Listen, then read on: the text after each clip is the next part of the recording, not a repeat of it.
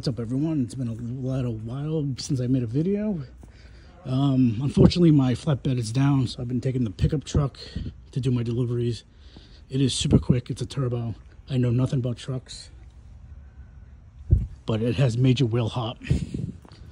This is what I'm going to focus on, my EVO. Since I've been taking the pickup truck home with me, this has been parked in the garage, in the warehouse here at my work, which is nice. Because here in Bridgeport, Connecticut, it's kind of a bad area, and I don't mind leaving outside, but I'd rather have it inside anyway. I finally got to putting on something that I've been holding off on for a very long time. I've been cleaning, trying to get this done. I think if I take these off, I could get into these crevices because it hurts my fingers just get in there, get them jammed. What I used was some soap and water to clean this. These are official OEM scuff plates. The 3M taped on the back. There's a blue seal or I don't know. You got to peel it off to get the chrome. I used this to clean the whole inside over here, along with some salt water, some soap and water. This is how it came out.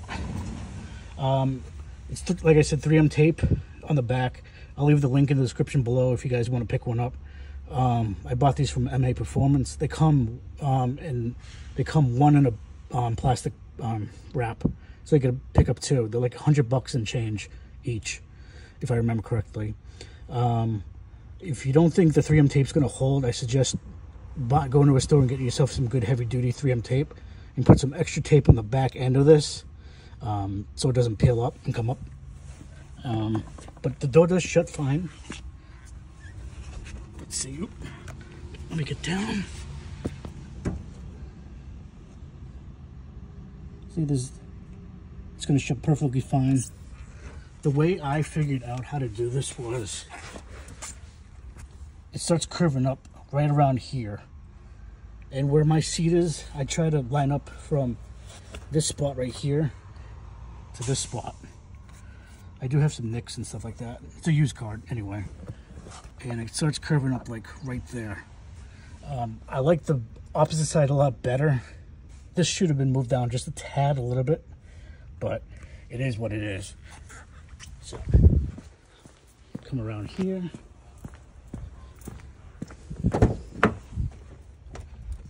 I cleaned up this. This is how it looks. It starts curving up like right here. So I try to match both sides as best as I could.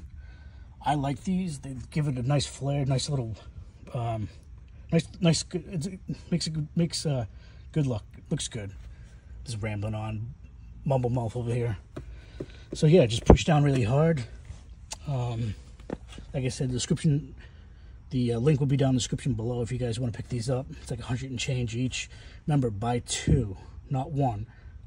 I figured there were like two in a package, but when they came to me, I was shocked there was only one. I didn't read the post on MAPerformance, so I had to go back out and pick up another one.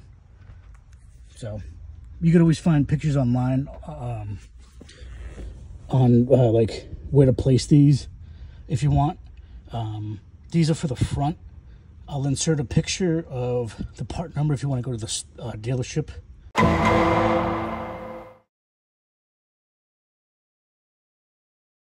It's totally up to you, but they don't have rear ones for the back, for the passenger sides, for the back end. They don't have any rear ones, but I think you could probably pick up some, maybe eBay if you want. And I know the fire extinguisher needs to be in the front just in case something happens. So yeah, this is what I did today. Since the car's been sitting here doing nothing, I've been taking the pickup truck home because my flatbed transmission is totally shot. It's a 10-speed, and 4th gear is shot. And when you flip the switch, it goes to 5th, 6th, 7th, 8th, 9th, 10th. So the 4th and the 8th gear is totally shot in the same synchro. So they're not going to rebuild the transmission. They want to get a brand new one. So I'm out of a flatbed for some time. So I've been using the pickup truck, which is nice. So this car's been sitting here.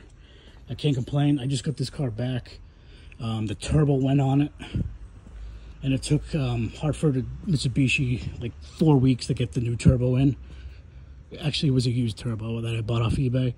They couldn't get the studs out, so I had to bring it to a specialty shop to get the studs out. Then I had to bring it back to Hartford, Mitsubishi. It just was a pain in the ass.